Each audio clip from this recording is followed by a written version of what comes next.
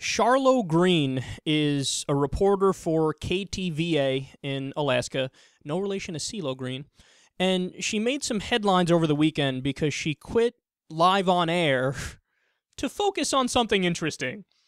Now, everything you heard is why I, the actual owner of the Alaska Cannabis Club, will be dedicating all of my energy toward fighting for freedom and fairness, which begins with legalizing marijuana here in Alaska.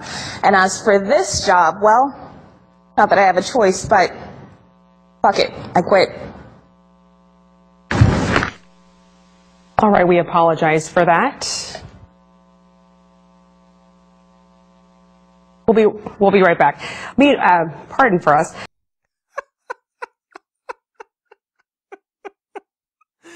By far the best part of that clip was how shaken the poor anchor was when they came back to her.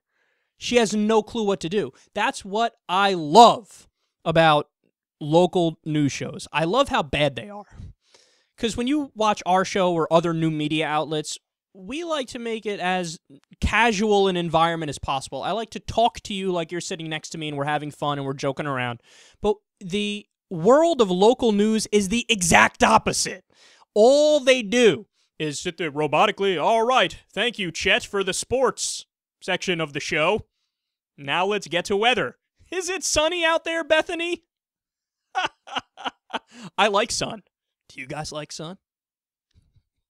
It's all so fake. So when they're off message, you get back to the poor anchor. She's like, I'm sorry. We'll be right back. By that, I mean we'll stay right back. What do I do? Sorry.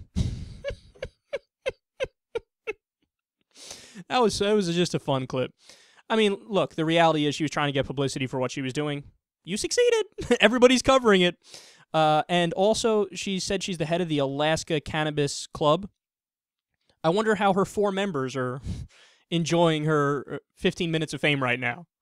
Seriously, how many members can there be? And by the way, somebody's going to send me a link and say, got you, bro, 14,000 members, dick. There might be, I really don't know. It just sounds like something that would have very few members.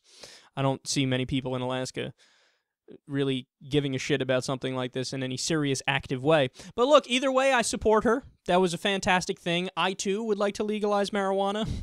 This is an interesting way to get some spotlight on the issue and to get people talking about the issue. But look, man, we're at a point now in history where, just like gay marriage, the dominoes are falling for legalizing weed. Those two issues, it's over. It's game, set, match on legalizing gay marriage and legalizing weed, or at least decriminalizing weed, because we're seeing the beginning cracks and it's going to spread.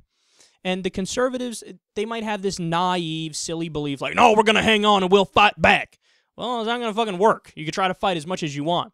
But until we get to our end goal of legalizing it on a federal level, both gay marriage and weed, we just got to keep fighting for it. Just keep fighting for it. And however you fight for it, I'm happy. I hope you guys evangelize. I hope you guys are dismissive of the morons that want to keep locking people up for nonviolent offenses. And this is a decent example of doing that right here. And it's a fairly comical example.